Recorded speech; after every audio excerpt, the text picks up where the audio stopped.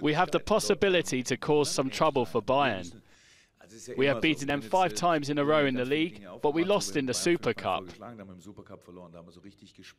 At that point, we really felt how different Bayern are this year. We tried to play our game in that match, but on the other side, the players were so aggressive. And we really felt what it means to play against them this year. But anyway, if we can put all our quality on the pitch, then there are not many clubs in the Bundesliga that are as difficult to play as us. That is our task for this game, but there are no guarantees for a good result. And of course, Bayern are favourites. They play at home, they have 11 points more than us.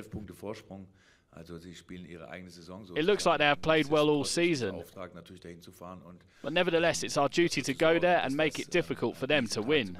And that makes it an interesting situation.